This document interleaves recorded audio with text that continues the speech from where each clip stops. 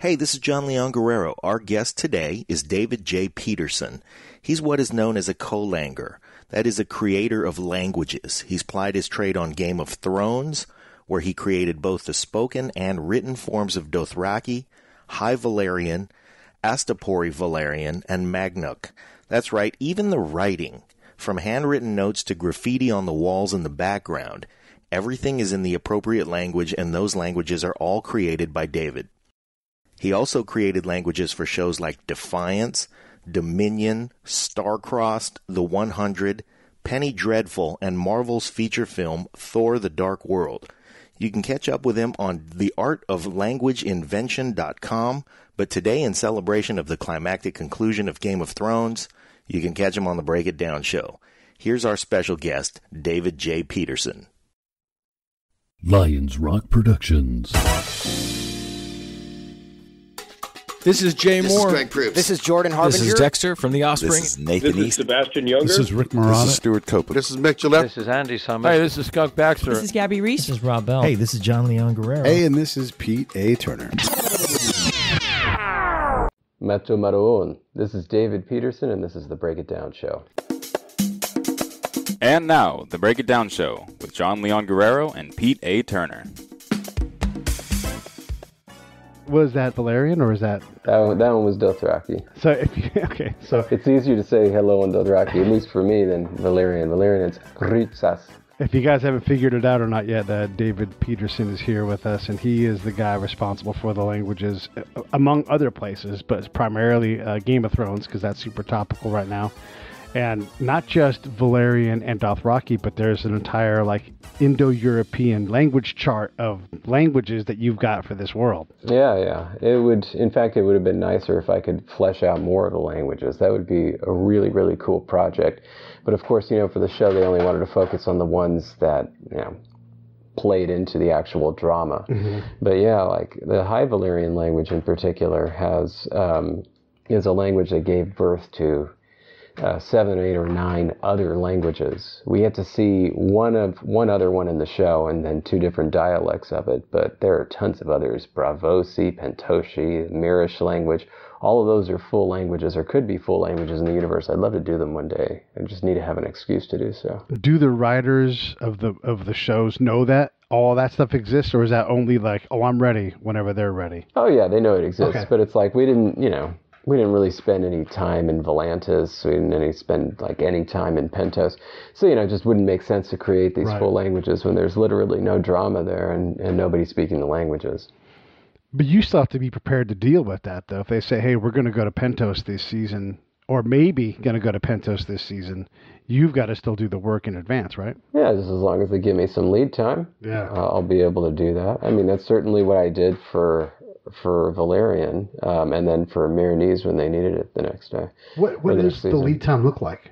For Game of Thrones, the lead time is pretty good. I usually had anywhere between 3 months to 6, 7 months. It was unlike any other television show that I've worked on. They gave everybody, the actors and me, they gave everybody a ton of time to prepare. I mean, and I'm talking about between 3 and 7 months before the beginning of principal photography, not necessarily before my scene shoots. That's scene 1. My scene could be shooting 2-3 months after the beginning of principal photography. It's tons of time. With other shows, it's literally okay, this is 2 weeks until the scene actually shoots. So, can you create an entire language and then translate dialogue into us for us? And as soon as possible so the actors can learn it.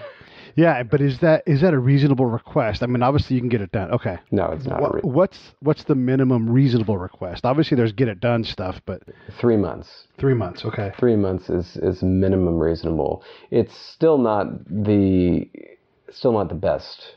The best amount of time. I would like more time than that. I mean, to create a full language and really get it set, you need about a year, but you rarely get that kind of lead time.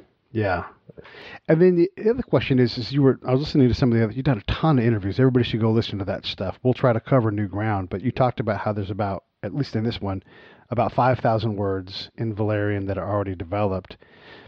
Is there is It's like a rule of thumb, like for every word of dialogue, I'm going to need, say, 15 other words created just to kind of properly, because you can't just make up a word. It's got a path. It's got, there's roots and there's prefixes and suffixes.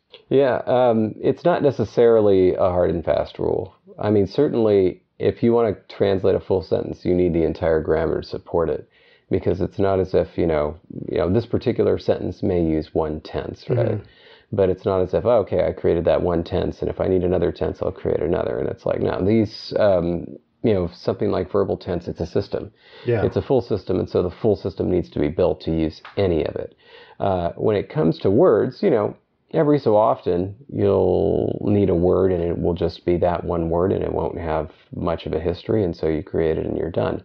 Most of the time, though, words, derive from other sources, and so you'll need those sources to derive the word from. And then the word itself will be a part of a relationship, a network of other meanings for various words.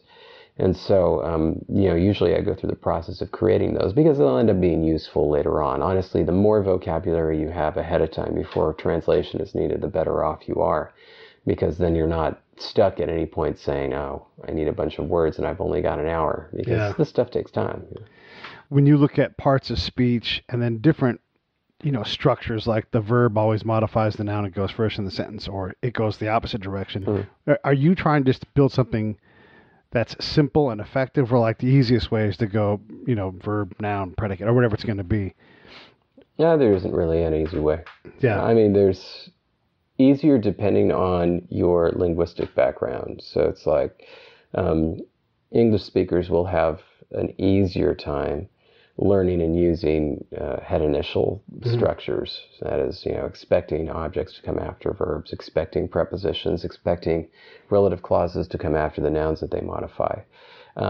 Those aren't easier. They're easier for English speakers. Right. They would, probably be more difficult for speakers of Japanese or Turkish, who would be used to things happening the other way. Right. So there's no real, easy or hard. There's just relatively easy or relatively difficult. In terms of complexity, all languages are equally complex. The question is, where does that complexity sit? So it's like, all right, this language has only 2 verb tenses. Great. So then you only have to learn those 2. But then how do you say all the other stuff? You still have to figure out some way to say it. So like in Spanish, there's 2 tenses in the past tense. There's a present tense, right? There's 2 different types of future tenses. There's a bunch of composite, there's one composite future tense and a non-composite future tense, and then there's 2 different subjunctive tenses, and all this stuff goes on. And so that's a ton of stuff to learn. English, by comparison, is simpler. But what that means is when you learn English, it's like, okay, well, how do you say all that other stuff? It's like, okay, well then, if you wanted to say this, that you could do with one word in Spanish, you could say, I would have had to have been eating that. It's like, okay, how do you learn to do that? Yeah. I mean, it's a bunch of words. How do you learn that? It's like, it's not like it's easier. It's just different. The complexity is there. It's just different. And it's just, I guess, a matter of preference or your linguistic background, which one you find easier, memorizing a bunch of different verb tenses or memorizing a whole bunch of different auxiliaries and exactly how they fit together and what it means. Yeah, and for me, whenever I'm dealing with language, I've always had like immersion as a benefit. I'm not very good at any of them, but I'm like Chewbacca. I can listen. I can nod my head and make some sounds. I have a large vocabulary for listening, but not going out the other direction. Same thing must apply though for these actors as they try to do it, because you're not actually in Valyria or in, with a Dothraki tribe, being on the road with those guys. So, but yet it seems like they have a command of the language. I mean, obviously they're acting, but I think there's more to it than that. Well, maybe. I mean, the thing is, I record every single line, and I record it exactly the way it's supposed to be said. Most of the time, they're just listening and repeating exactly that way. Every so often, there will be a more challenging task for them. That was certainly the case in Season 3, and then a little bit in Season 4, but especially Season 3. When Natalie Emanuel plays Missandei, had to work with Dan Hildebrand, who played Krasny's, because she was a translator, And so it's funny because her lines were in English, so you'd think they wouldn't be tough or wouldn't be, challenging language-wise. But the thing was, when they had me translate his stuff, it was just like, here's a big block of text. Here's his speech translated. So I'm like, all right, whatever, I translate it, I give it back to him, and he learns it. But the thing is, then she had to act like she was listening to what he said. Sure. And translated it in English. She just had her English lines. So they had to work together and figure that out and say, all right, this is how long it takes me to say this. This is what I have said at this point. And so it would be appropriate for you to start speaking the English at this point. Mm-hmm. Because like if they didn't get that timing right, she starts translating in English before he's even said it. Yeah. Right? So the funny thing is I didn't think about that. I bet the writers didn't think about it. But I didn't think about it because, they just gave me the stuff to translate. Sure. I didn't even look at her English lines, to be honest. That was just on them working together to make it look like she was actually translating what he said, and they did an incredible job. Yeah, I've worked with an interpreter quite a bit, years and years, and you're right. It never even occurred to me that they were acting that part up, but they absolutely are. There's the timing there.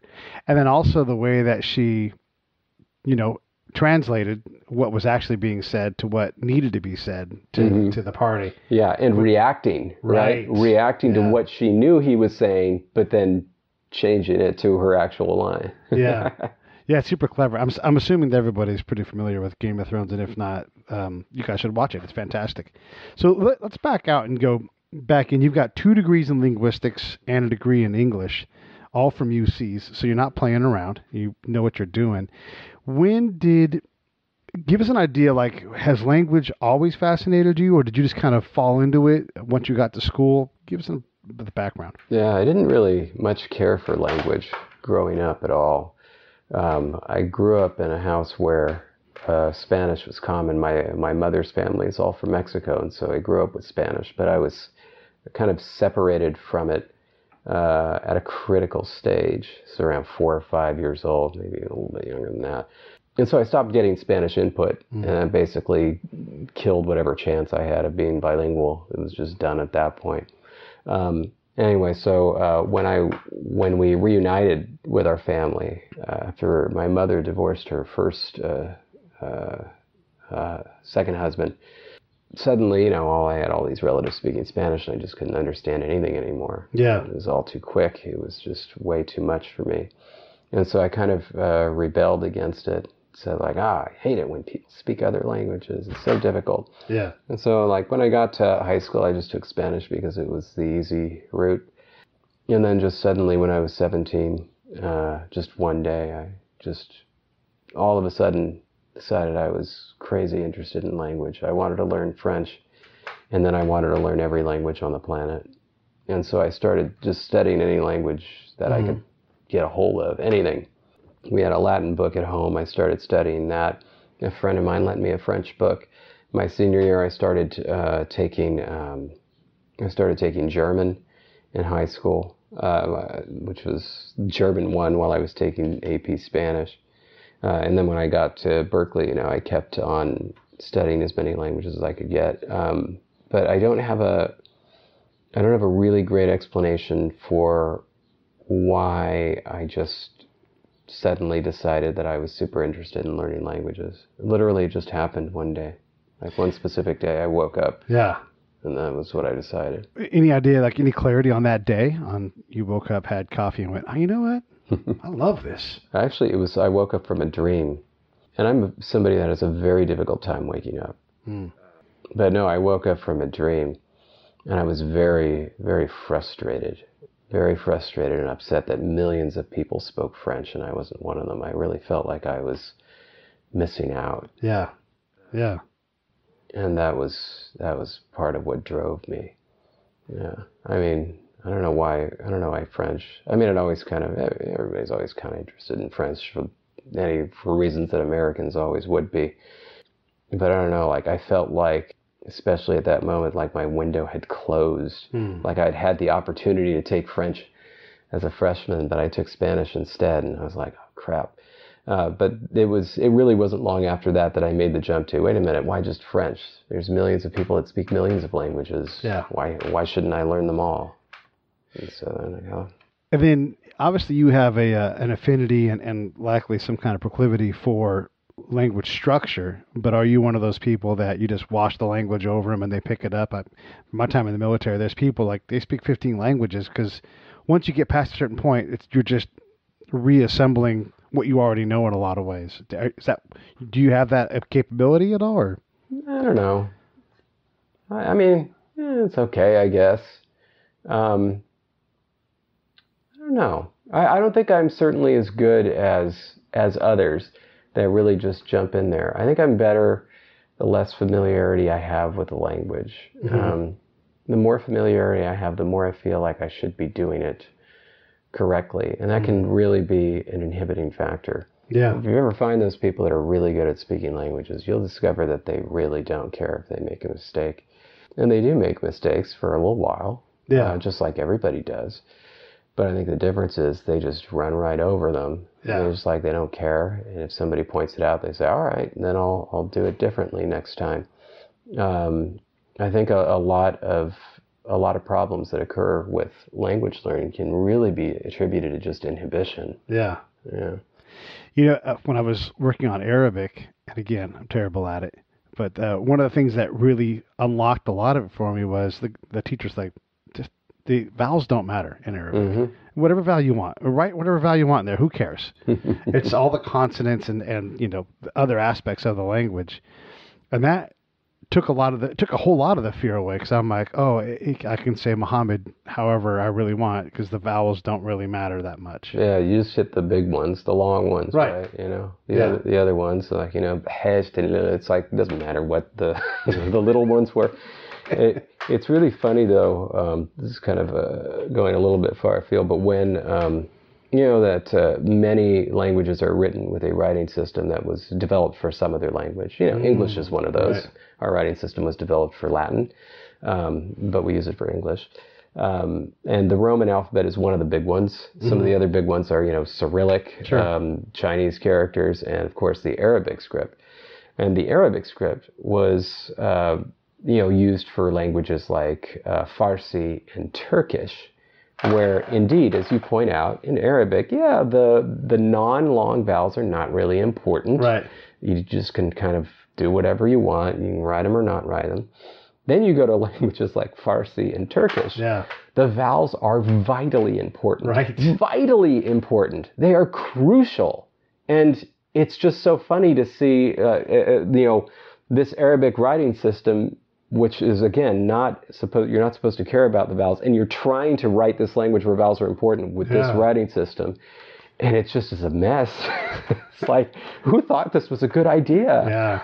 Yeah, well, and I guess, so this is kind of a funny thing. When I was getting my undergrad degree, I realized pretty late that there was a foreign language requirement, and I had a great counselor who's like, well, just take English. And so I did. I took the required number of quarters of English, but they were the hardest English classes I took, and some of the hardest I took in all of college. You learned about our disregard for vowels, like any vowel can make any sound, and just all these things, and there's no umlauts, there's no help. You just someone learning the language, you have to just come across that IE and EI, same sound. And maybe totally different sounds in different words. That stuff it's always fascinated me. And then also we started in this class, and it was an etymology-based class, but we started in English and worked our way back up the Indo-European chart, into High German. I'm reading and kind of understanding High German all of a sudden, within 2 class hours. It was incredible once you had a guide to show you. None of that sticks. But you are it's like you're on a tour of High German or something. If it weren't for the Norman conquest, we'd have a lot easier time learning languages like German and Dutch. The problem is that anytime you get to a longer word or a more complicated word, in English it comes from Latin, either directly from Latin or from Latin through French. And so it's weird. It's like looking at a Germanic language, but taking all of the big words and just totally replacing them with words from some other language. Yeah. And so it's like if you look at German or you hear German, you can understand it until the vocabulary starts getting complex. And then it's like, I don't know what that was. And yet we have words like inclination, and Oh my gosh. there's just tons of words like that all just were borrowed wholesale from Latin. And it's a thing that just makes it so impossible for us to connect to the languages that we're actually more closely related to. I like when I find words that are just puzzling. Like I've never been buked, but I've been rebuked. I've never mained, but I do remain. And it's just all these things where like the prefix doesn't jive with like the root word. Those things are just funny things in language that you find like that. You're like that. You just learn them. There's no rhyme or reason to it. Oh yeah. I mean, of course, then the reason is just in history we found use for one word, one derivation of one word, and not really for any others. And so if nobody uses it, then it's just invisible. It's gone. I realized the other day that grace is the only word I could think of that has full and us at the end of it. Like if you're laborious, you don't say laborful. So you have both of those. Oh, now you're gonna make me think about that. Well, don't get too distracted by it. But those things fascinate me. So I have a little bit of what you've got. But I want to get back into the Game of Thrones stuff, and I don't want to undersell what you did because there's so much work that you've done. But this is the most current thing we can wrap our hands around. Are you coaching the actors? Like Peter Dinklage has to say, I have really bad Valyrian, so I'm going to try to speak. He has to actually act like that. Oh yeah, no, it's just the audio files. I mean, I say them exactly how they're supposed to be said, including Tyrion's poorly formed Valyrian, including Daenerys's foreign accented Dothraki versus her native accented High Valyrian. I just record everything, and so. Are you putting in the incorrect words? Yeah. Okay. 100%. Wow. Yeah. Because of course, you can't just do the incorrections randomly. Yeah. The incorrect versions have to make sense. Yeah. And so I always enjoyed doing those for Tyrion, and it was fun doing those for Daenerys at the beginning when she was learning Dothraki. It's always fun doing stuff like that. Yeah, and so is it stuff like cheveux and chevaux, where like it's same kind of word and it's a rookie mistake to mix them up, or any of those things like in Spanish where you can say the same word slightly differently? Well, there's two different types of errors there. One is just, forgetting a word and replacing it with a similar sounding word. Mm-hmm. That'll happen no matter what the language. But then there's others where you make mistakes based on your language background. Mm. So it's like, like, for example, somebody who comes from India might say, I am seeing him yesterday, because of the constructions that are used in Hindi. And also it's just acceptable in Indian English. Mm-hmm. But you wouldn't expect somebody whose first language was Spanish to ever make a mistake like that. That's not the type of mistakes that they make. Mm-hmm. Because, Spanish doesn't, you don't say something like that in Spanish. Mm-hmm. And usually the type of mistakes that are made are people directly translating their native language into the language that they're learning, and it doesn't translate. And so when I do that, like that's what you have to do. You have to say, okay, this is somebody coming from English who's trying to speak Valyrian. And so they make very specific types of errors in terms of word order, and then also just predictable types of errors, like messing up verb conjugations and things like that. So. That type of thing, like saying, he see a cat versus he sees a cat. That's the type of thing. Yeah. So is this all you do now, is the language creation thing? Yep. When did you realize that was a reality? We pretended it was a reality for the first couple of years working on Game of Thrones, even though I wasn't getting paid nothing. Once I started working on Defiance, and then Star-Crossed, when I had a couple of extra shows that I was working on, that was when I realized that I was actually earning decent money doing this just full time, as opposed to kind of bare minimum. And then really since Defiance, I've been pretty consistently employed ever since. Sometimes radically overemployed. That's the case right now. But the great thing is that now that now that I have my literary agent working for me and working out these deals, I'm able to work with other language creators, which both makes things easier for me and also gives other language creators an opportunity to actually do this work and get recognized.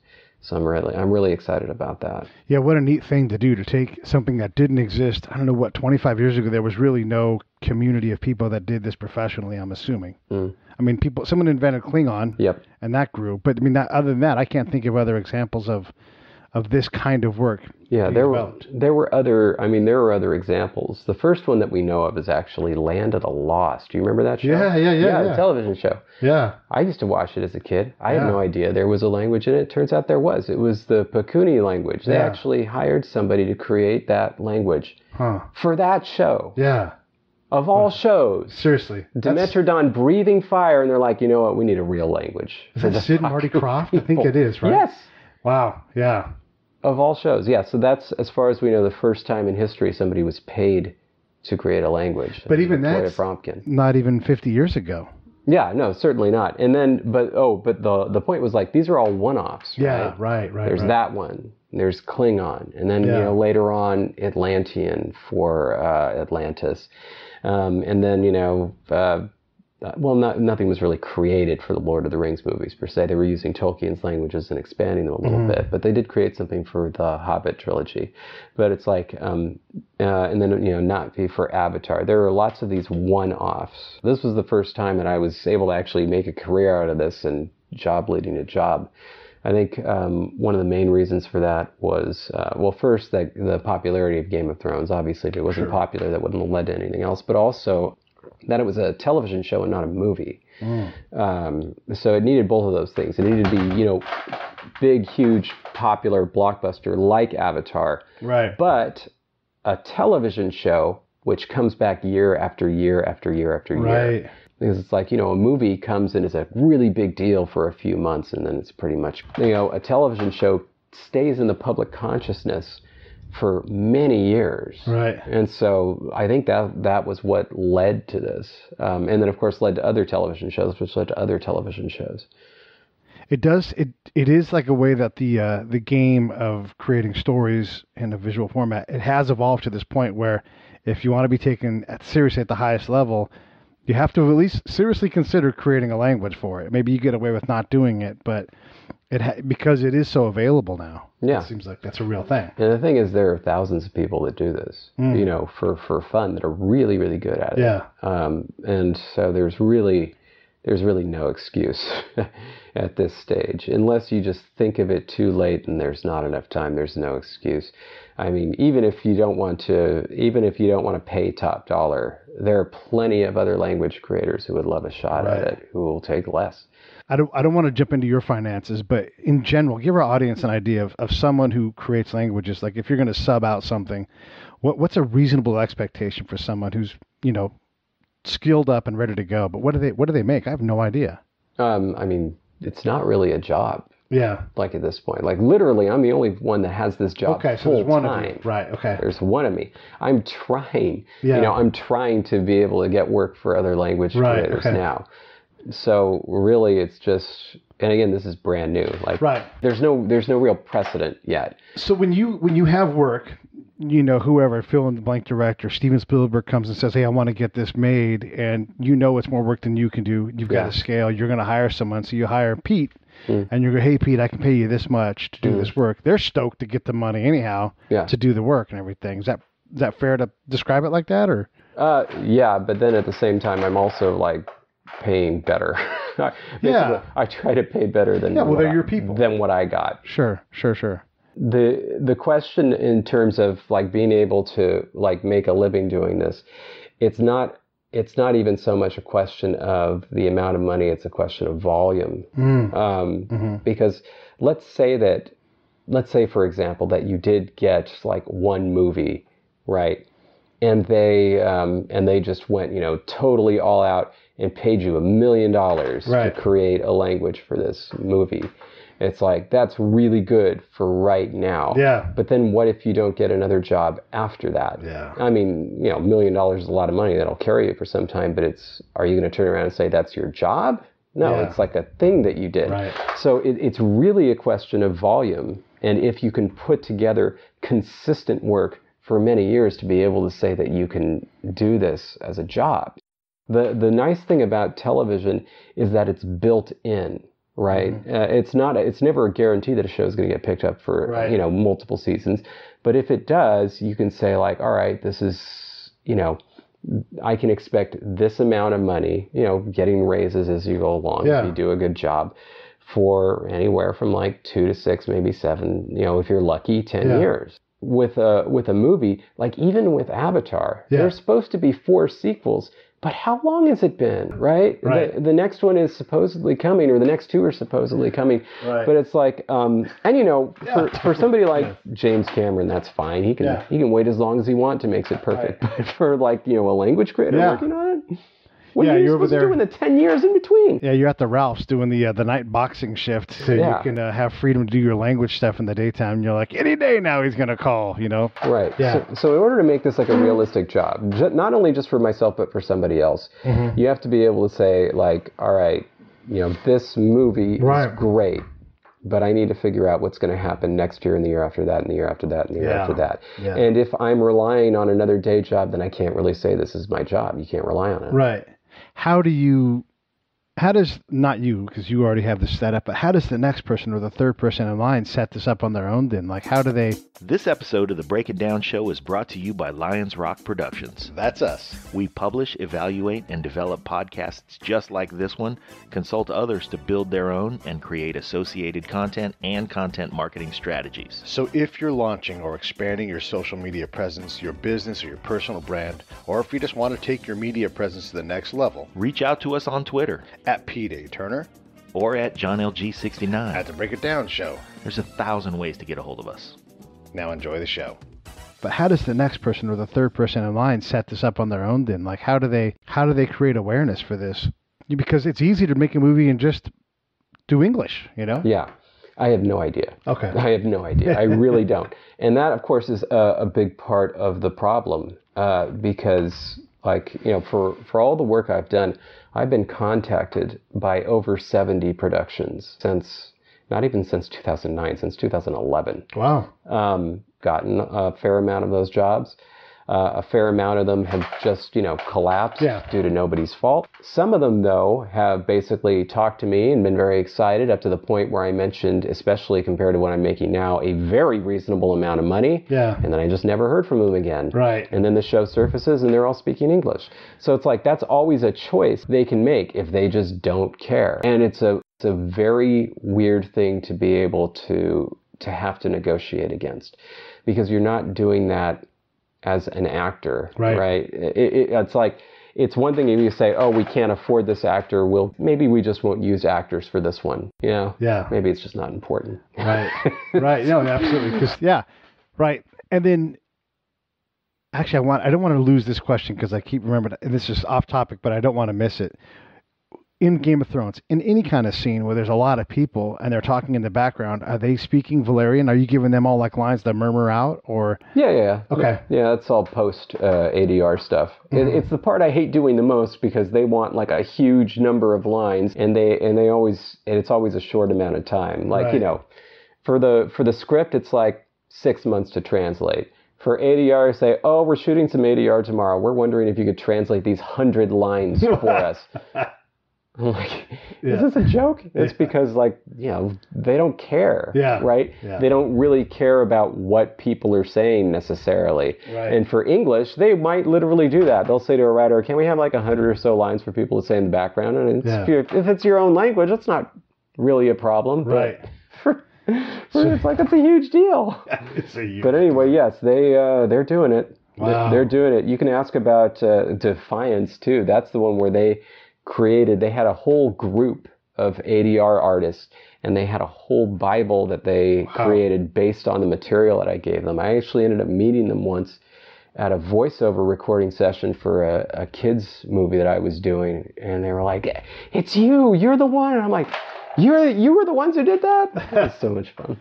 Are you guys, maybe this is down the road a ways, but are you guys in like the Writers Guild, or are you in the guild at all? Nothing. I've contacted the Writers Guild. I've contacted the Screen Actors Guild. Yeah. I've contacted the Academy for Television. I don't care. You would think that they want to protect you guys. Funniest joke of the show. They don't care. They don't care at all. That's at all. Interesting. Yeah, because I mean that's what you do with something like this, right? The illustrators, everybody else has some kind of guild protection. Not you guys. I am basically a sideshow to them. They don't care. Wow. Well, you're a really good sideshow. No, thanks. Yeah. It's really enjoyable. So you know how the fans are. They get really into it, and they'll argue about aspects like super, like, but what's below minutia? You know, like the stuff where you're like, I never even occurred to me to even occur to that, but I guess this is right. Like you're almost like the referee in some cases. I wouldn't say that there's anything that I'm trying. Well, there probably is stuff that's below the level of minutia, but nothing that is directly coming to mind. But there is stuff where I have had to make conscious choices not to get that detailed because you don't know what the reality of a show or of a scene being filmed is going to be. An example was, I was listening, you talked about Jason Momoa's character saying throne in the way he said it because that one was good. That one was on purpose. And in fact, I recorded just that word to make sure that he said it correctly. Right. But yeah, somebody was trying to come at me saying, shouldn't he have said throne because THR works in Dothraki? I was like, but not at the beginning of the syllables. Have we reached the point yet with Dothraki or Valyrian where someone out there knows more about the language than you and could give you a class? Granted, a high level class, but because you know that'll happen at some point. Someone will have gone past they'll take the thing you built and then polished it and made it even bigger and better. Well, probably not more than me. Okay. Or I guess more isn't the way to characterize it. This is the way I say when you're creating a language, right? It's a bit of a fiction that there is a correct way to speak it. For example, if I were to just start saying in English, he walked to the store instead of he walks to the store, or it's like, he loved her. Most English speakers would say that's not right. It should be he walks to the store. It should be he loves her. And sure. But now let's say that you have 3 or 4 people that do that. Yeah. And then let's say you have 1,000 people that do that, and then 1,000,000 people that do that. Well, it's not really incorrect anymore. It's just different, right? And that's all you can say. It's different. So when it comes to the languages I create, I certainly am creating them in a very specific way and using them in a very specific way, the way that I imagine. I'm imagining a native speaker and I'm trying to present it that way. Now, if you have somebody else that's learning that language and they start using it in a different way and, they show it to me, I will definitely be able to say that's an error. But when I say that's an error, what I mean is that's not what I intended. And that's not the way that I use the language. That's literally what I must be saying. However, if everybody likes it, and suddenly they all start doing it, I mean, what can I really say? I can just say I don't use the language that way, and that's all I can say. Yeah. It's up to them if they want to respect that and use the language in the way that I do, or just use it in the way that they're doing it. And then really the only thing that you can do is just make a note of it and say, this is how David used Valyrian, this is how this fan group used Valyrian, and that's it. Is there a circumstance where someone, whoever the character is, let me back out and give you some context first. Mm-hmm. One of the reasons why Sylvester Stallone talks the way like he does is because when he was born, there was some complications in getting him out of the birth canal. And so there were some nerves that were damaged. And so it causes, I wouldn't say a speech impediment because he speaks fine, but a unique speech pattern. Mm-hmm. So if there is someone like, let's say Rocky spoke a new language, he's from another planet, and you wanted to account for that, but everybody else was going to speak in a more clean fashion. Is that something that you consider or work with an actor on to go, oh, okay? Because, the actor will come up with the background, like I was dropped on my head when I was small, and so I've lost all my ability to say P or whatever it is. It's something that I could work with an actor on. It's not something that I have done. It's something that I definitely could do if there was interest, both from the actor and either the director or the showrunner, to develop like a unique way of speaking a particular language. It's nothing that has occurred. It's something like that usually slips below the level of attention of a showrunner or director. or producers, basically the ones that want the language. They understand it up to a point, and then beyond that, it's just invisible. And that's one of the things. So when I have the opportunity to be able to inject things like that, I do. So like on Defiance, I made a conscious effort to make the version of the alien language that was spoken by the adults, the ones who learned it as a first language and learned English as a second language, different from their children who grew up with the alien language in English bilingually, and in fact where English was spoken more commonly around them. So their version of the alien language is different. But that's nothing that was called for. It's nothing that was in the script. It was just on me and how I translated it. And it was also nothing that was necessarily communicated to the actors. It would be really interesting to be able to do that. Yeah. But first of all, somebody has to be aware of that this is an option. Right. And then everybody needs to be on board. And so far that hasn't happened. I mean, we'll probably get there. But it's like, a lot of the times I work on a production, it's the first time they've ever worked with anybody creating a language ever. So a lot of this stuff is just completely new. And, it hasn't had time to percolate. Sure. And really season into something. Because there are boomhowers and there are, mumbles from Dick Tracy and those kind of characters where... Yeah. And that's the thing. In your native language, they think about it. Yeah. It's just rarely thought about in non-English languages. Right. But yeah, they do. They pay a lot of attention to that stuff when it's English. Yeah. It would be cool to expand that. Yeah. A Dothraki stutter or whatever. Yeah. Because all those things would exist, right? Yep. Yeah. When you look at the things that you want to create in a language, it may not fit that statement of work. Like, it may not be there, but like, I'm dying to write a character that only speaks in the second person, or forget that, the fourth person. And who even knows what that even is? Things like that for you were like, next time I get a chance and it makes sense, I want to really push the artwork this way. I mean, I always have a bunch of ideas like that. It's rare when I get to pull off something interesting. I don't know. I'm trying to think of a good one. I know I had one of these. I can't think of it right now. I've always wanted to do... I will say I've always wanted to do a sign language, and I've gotten to do that with a new project, so that'll be fun. To actually do that. It's just going to kind of be for a very small scene. It would be cool to actually really jump in and do a wholly invented sign language. I've always wanted to do that. I never got a chance. And then I've always wanted, one thing I've always wanted to do, I've always wanted to do a language lesson scene, where it's like people are learning a second language and are making, realistic mistakes and learning the language, learning how to write it. More on writing systems. I want to do that. There's always stuff to do. Yeah, that's right. So the writing system can be part of it because there's going to be signage and, drink Coke, but in their language and everything. Is that something you've had to do at all with these? Because I don't recall. Okay. Yeah, so I've created writing systems for Defiance, 4 of them. That was great. Defiance, Star-Crossed, Bright, it was a Netflix one, and then a new television show that's coming up, that's NDA, and Dune, the new movie. Yeah, we're excited about that. Dune is supposed to be really cool. Yeah. Also for a video game I did, Arena of Valor. So I've gotten to do it. But the one place I didn't get to do it was Game of Thrones, where the High Valyrian language is supposed to have a very unique writing system. And I always wanted to do that, and they never... That was, for them, that was too far. It's like, we'll do this, and this, but that, no, too much. Too much. We're just going to write "Kill the Masters" in English on the walls. Marine. God, that is so bad.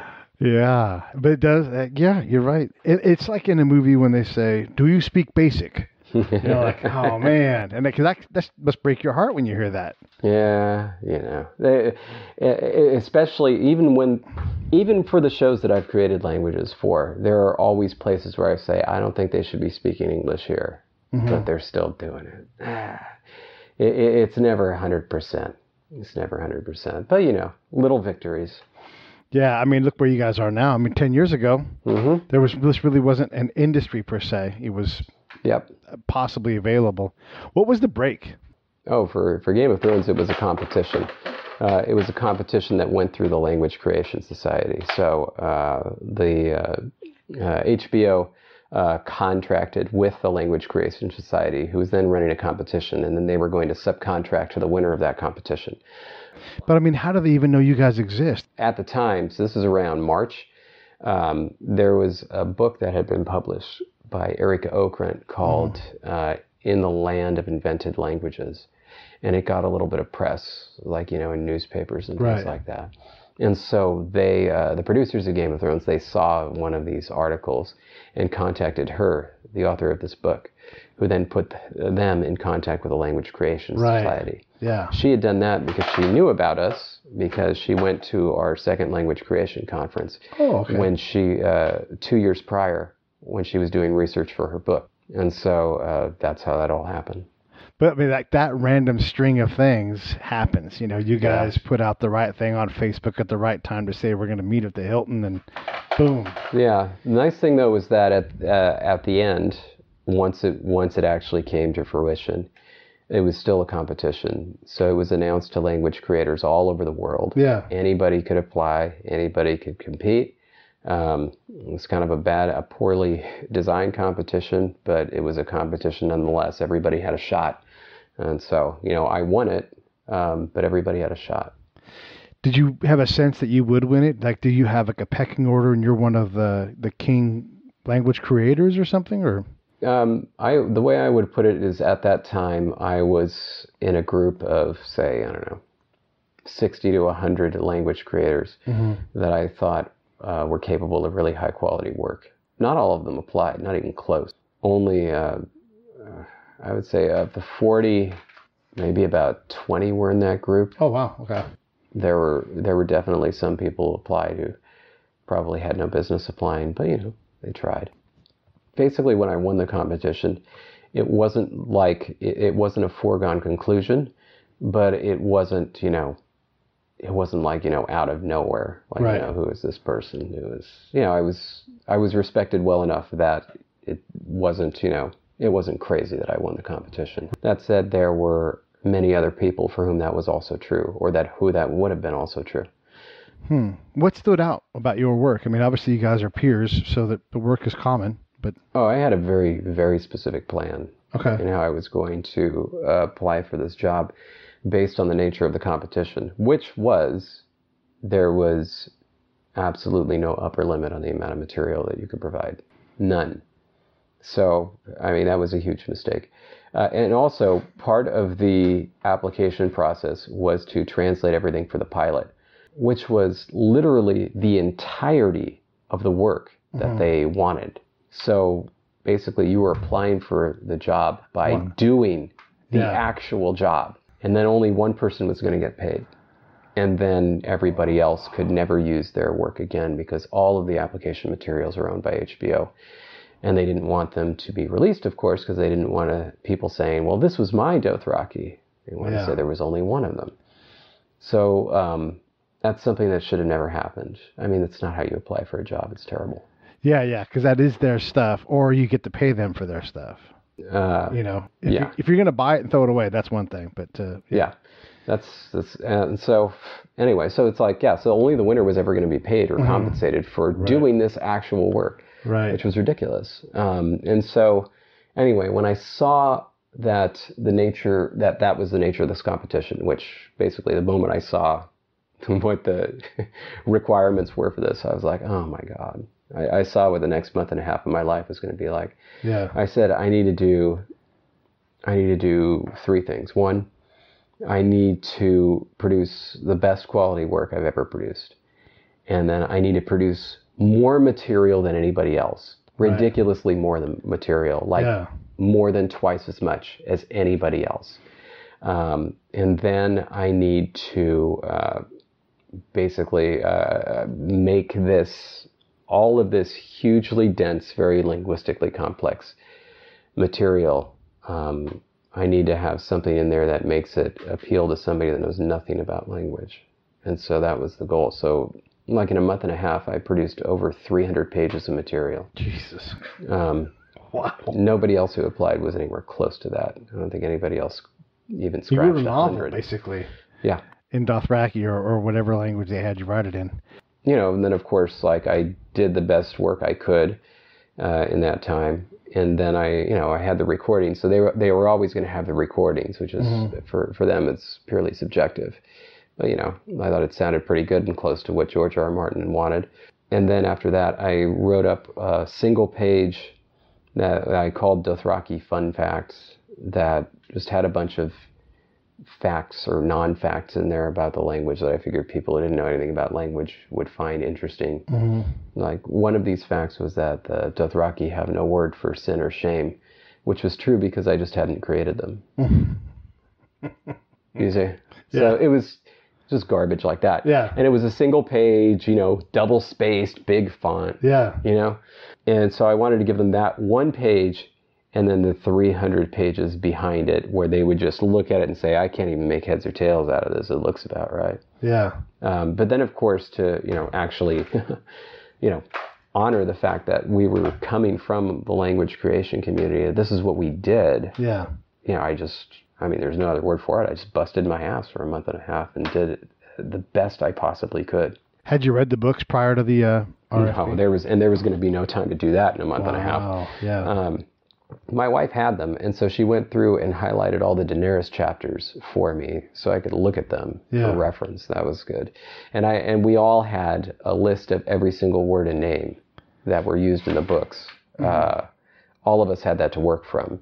So that was extremely helpful as well. But I wasn't able to read the books. I read them later. I've read them now. Would you have changed how you structured anything now that you've read the books?